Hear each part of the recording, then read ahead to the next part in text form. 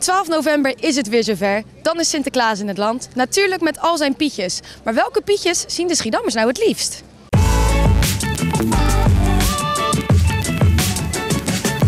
Gewoon zwart, zoals het altijd geweest is. Ja. En wat vindt u dan van de hele Zwarte Pieten discussie? Nou, ik vind het waanzin. Ja? En waarom? Het moet gewoon zo blijven. Het is altijd zo geweest, waar zou dat veranderen? Ja. Ja? En deelt u de mening? Meer helemaal. Maar ik vind dus, mag best wel verandering komen.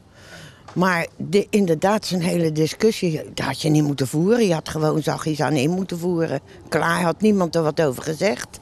Ja. Nu heb je zo echt gezeur, hè. En als je dat heel voorzichtig in had gevoerd, had er helemaal niks aan de hand geweest. Nou, ik vind Zwarte Piet moet gewoon kunnen bestaan. Het is een stukje Hollands cultuurgoed. En ja, ik heb zoiets van dat mag niet verdwijnen eigenlijk. Alleen omdat mensen dan zich gediscrimineerd voelen. En hetzelfde gaan we dan verder met een stapje van waar stopt het dan?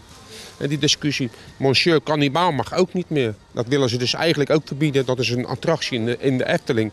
Waarvan ik zeg van nou, herinnert hun dat dan aan hun afkomst. Hè, dat ze kannibalen waren. En waar stopt het dan? Nou, ik vind het een beetje ver gaan. Ja.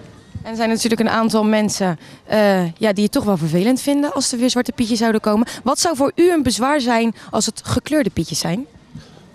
Gekleurde Pieten heb ik geen bezwaar tegen. Alleen het feit dat het een opgelegde plicht is om Zwarte Piet te gaan verbieden. Dan heb ik zoiets van, waar blijft dan de Nederlandse cultuur? De echte Nederlanders die onder ons zijn. We kennen Zwarte Piet allemaal als Zwarte Piet.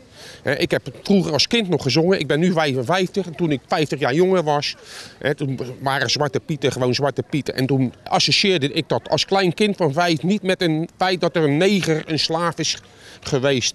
En als je dat dan toch toestaat, leer ze dan op school met geschiedenis, het feit dat wij dus ook slavendrijvers geweest zijn. En mensen uit Afrika weggeplukt hebben, getransporteerd hebben naar landen als de Caribiën. Waar ze dus tijdelijk eventjes opgevangen werden en eigenlijk weer een beetje aangesterkt werden. En toen doorverscheept naar Amerika, waar ze dus nu allemaal wonen. En hier vanuit Suriname weer teruggekomen zijn naar Holland.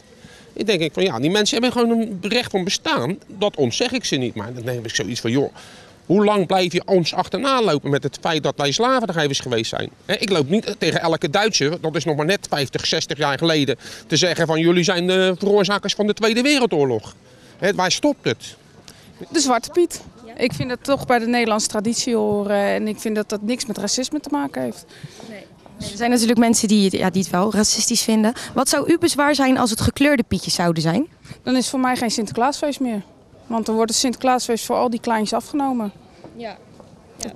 Gaat u wel 12 november even kijken bij Sinterklaas? Uiteraard. Hier op het Hoofd gaan wij voor het eerste keer gaat zij het bewust meemaken. Ja. Dus gaan we zeker doen. En wat voor pietjes verwacht u daar? Ik hoop gewoon Zwarte Piet. Ja.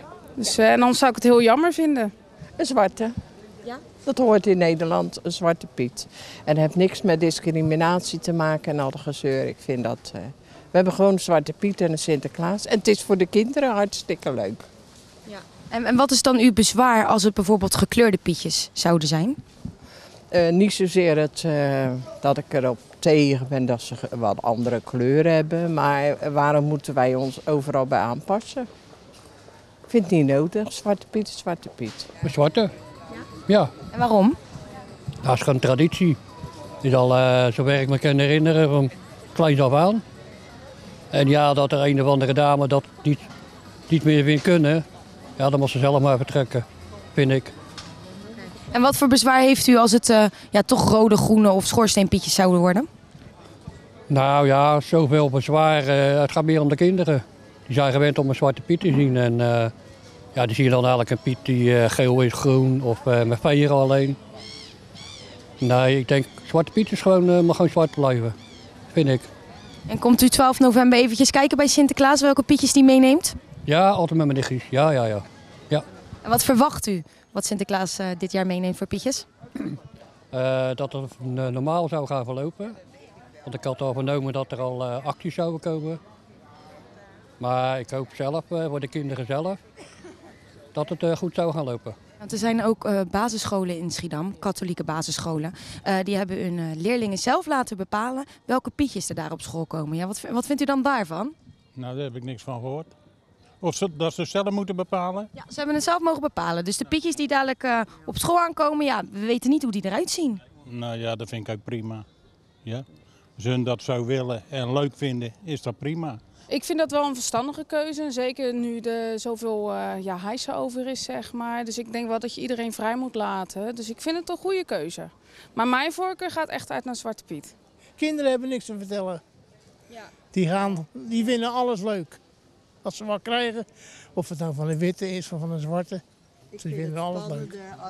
Voor de kinderen vind ik het spannender als de Piet gewoon hartstikke zwart is. Ik kijk maar naar mijn eigen kinderen.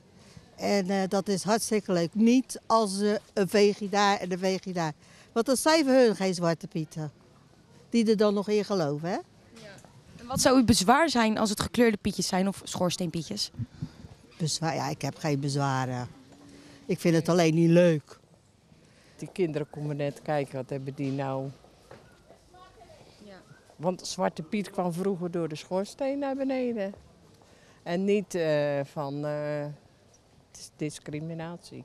En wat is dan uw bezwaar als er bijvoorbeeld een rood pietje of een groen pietje komt? Maar niks uit. Maar het liefst zwart. Zwart.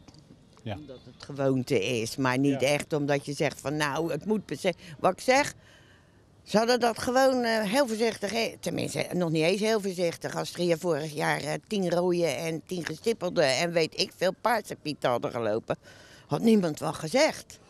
Weet je wel, maar nu is het zo'n issue. Het moet per se, je moet er inderdaad een mening over hebben. Nou, Ja. Komen jullie 12 november even kijken bij Sinterklaas? tuurlijk. Gezellig.